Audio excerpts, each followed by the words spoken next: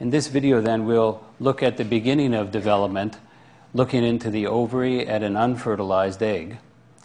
It then gets fertilized by sperm which travel down the fallopian tube. So here are millions of sperm coming along.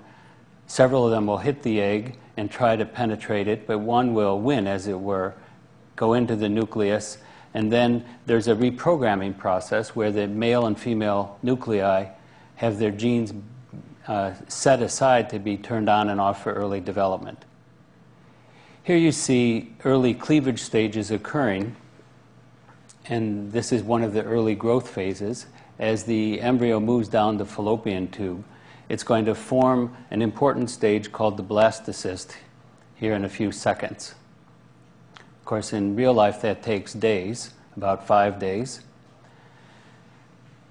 At this stage then, I'd like to draw your attention to the inside of the blastocyst, where there are cells called the inner cell mass, which I'll be abbreviating as ICM. Those are the cells that make the entire animal, and the outer cells give rise to the placenta and other supporting tissues. At this stage, the embryo implants into the wall of the uterus. This is when a pregnancy is really initiated. And now we'll see those blue inner cell mass cells form a disc, and then as the cells continue to grow, they change their physical positions, their kind of geographical relationship to one another. And you'll see that represented here as this disc gets transformed into an embryo. Those lines represent sites where cells are migrating in and out.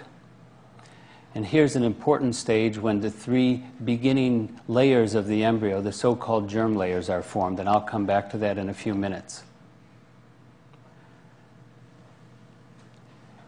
As development proceeds, there's more growth and movement of cells. It'll begin to form a neural tube. Here it turns, and appendages start to bud out. You see the head forming and the eye. And then eventually we get a small embryo, and some months later, of course, this would be born as a young baby.